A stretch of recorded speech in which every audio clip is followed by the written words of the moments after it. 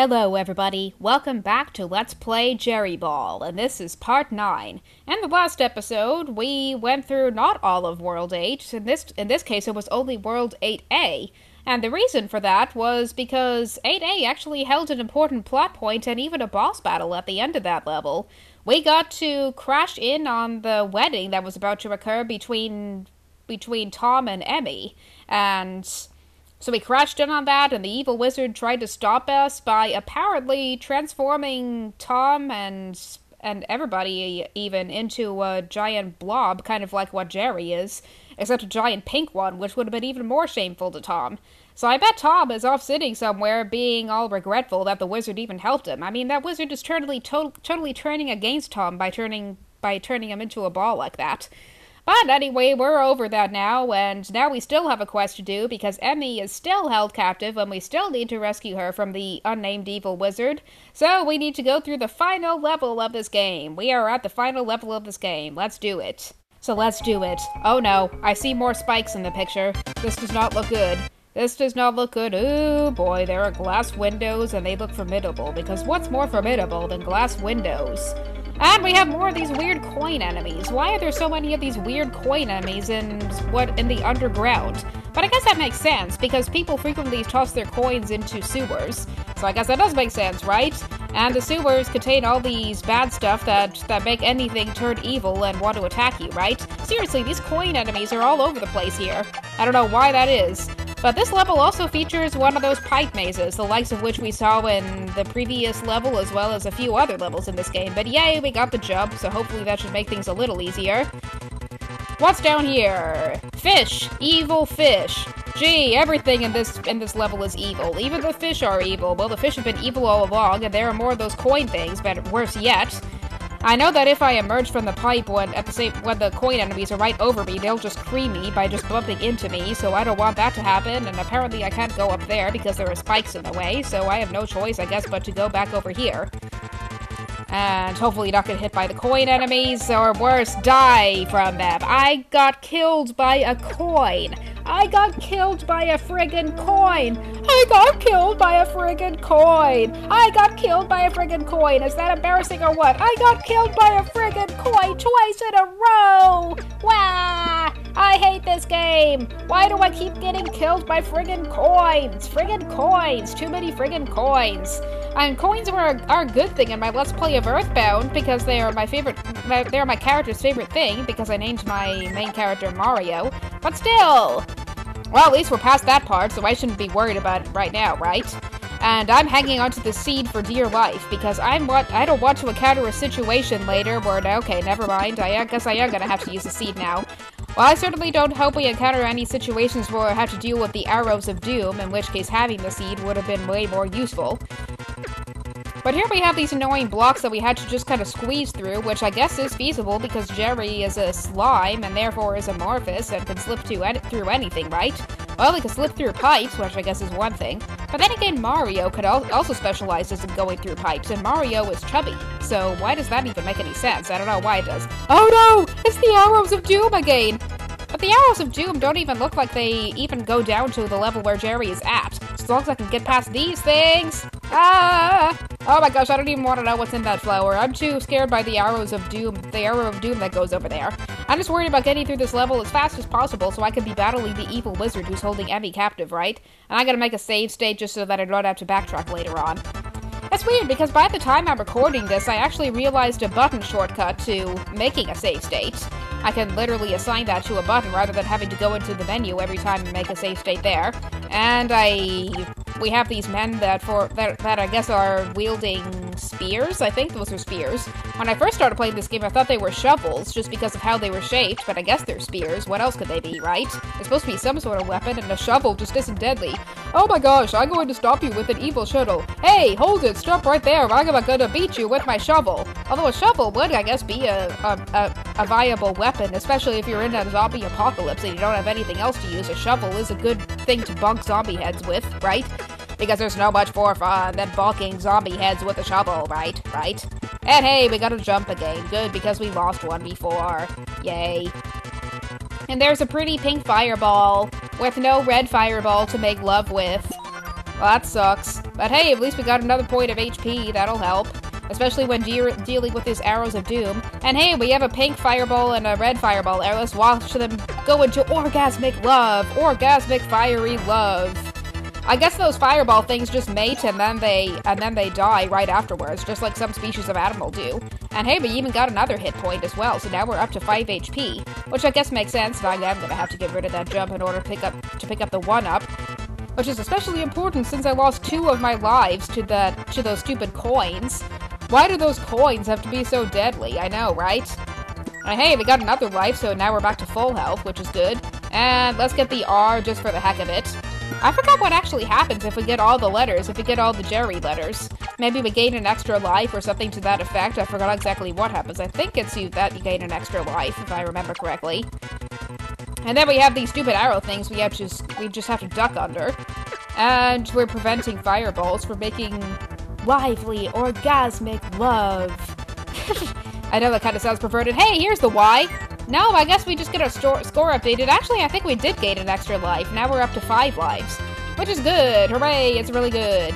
And we have falling fire. And we have iron. I don't know if we'll need iron. I don't even know.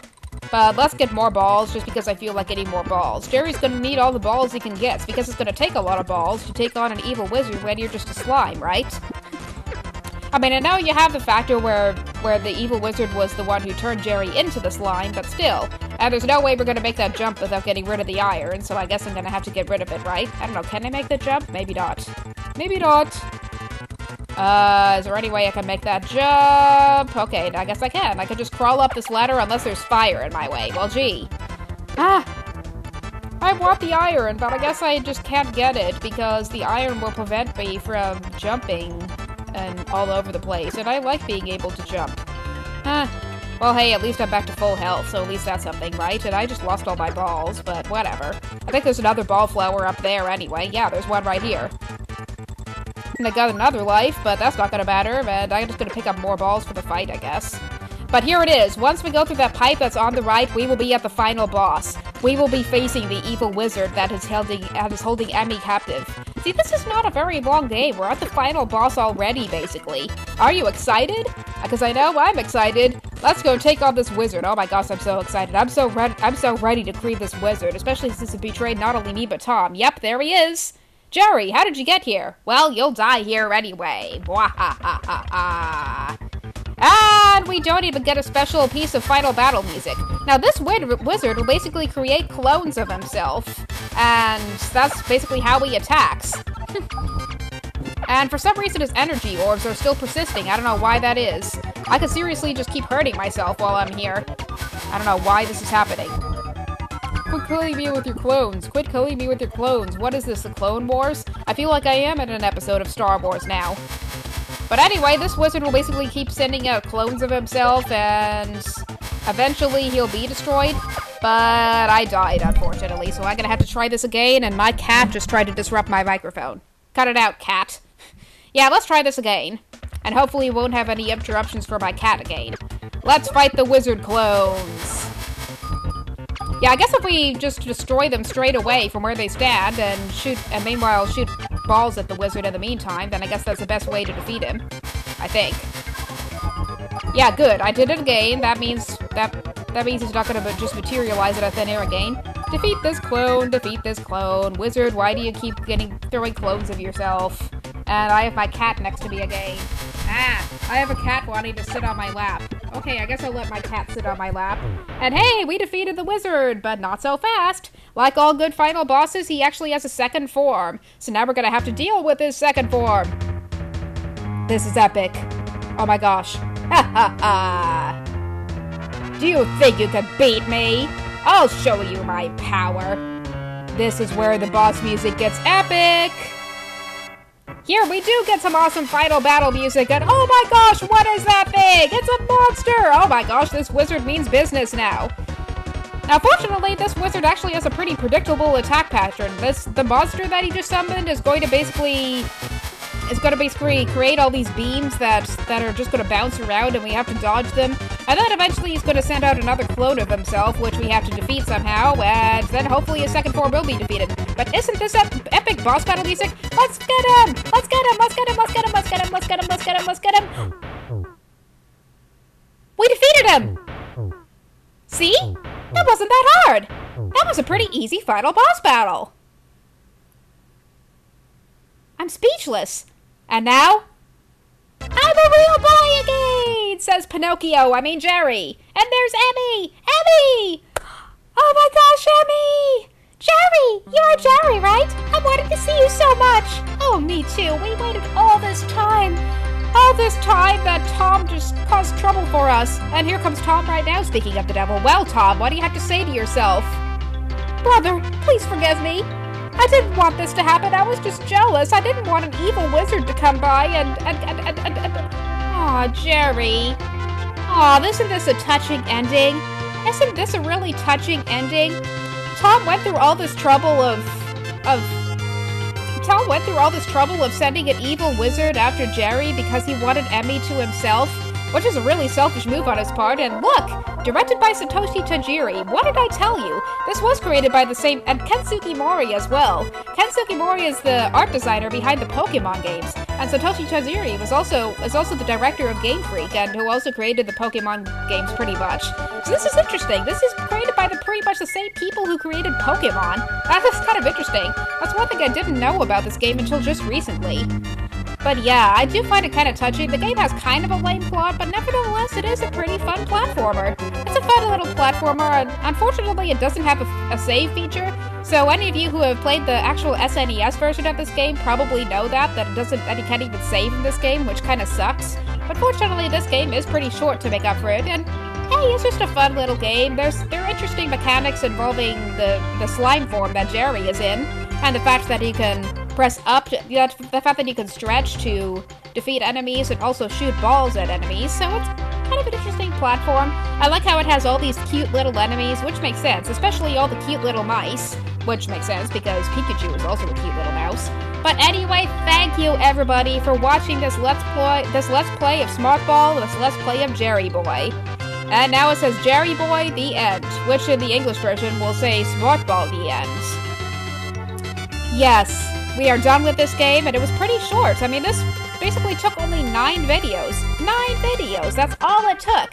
And I thought it was going to take 10, actually, but it actually ended up only taking 9, just because the last level was so short, just like the rest of this game. But thank you, everybody! I hope you look forward to some of my other Let's Plays, and this has been an awesome game altogether. Just stay tuned for my other Let's Plays that I have planned.